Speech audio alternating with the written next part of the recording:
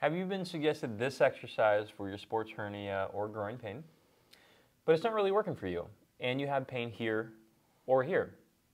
We're going to supply a modification for this exercise today that works really well for the clients that we work with here at Performance Place.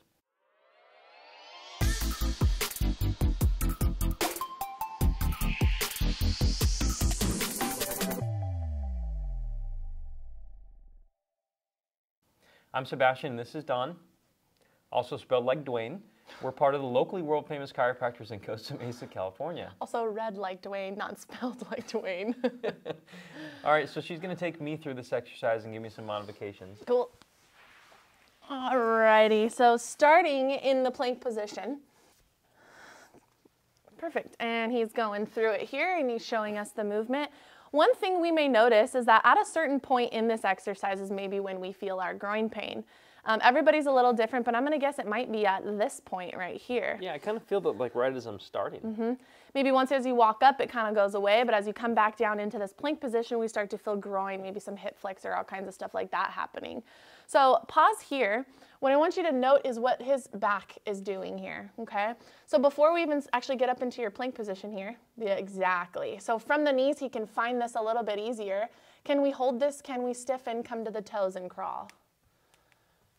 Perfect. At the top here, find that stiffness as you slowly come back down.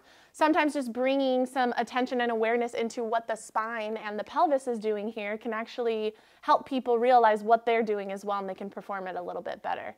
But if this exercise altogether just isn't working out for you, you don't notice any improvement with it, it just creates pain and discomfort, I'm going to keep you at your knees here, Seb. Bring your feet, your hands a little closer underneath you. We're going to go high bear.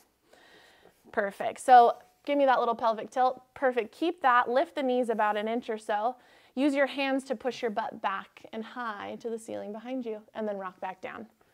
Perfect. And again, back behind and rock back down. What do you feel working? I feel like my belly, a little bit of my quads. And I don't feel like it's so cumbersome though either. It's like, you know, so I feel more secure with it.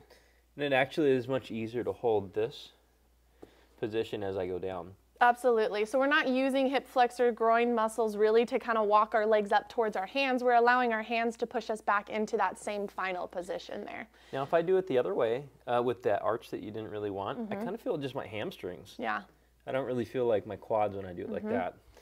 So if you guys are wondering why things like this work, or just changing some of your posture in the exercise work, we do have a webinar in the corner which covers things like hip flexors and sports hernias and other types of groin pain, and some theory behind it, as well as some things that you could do.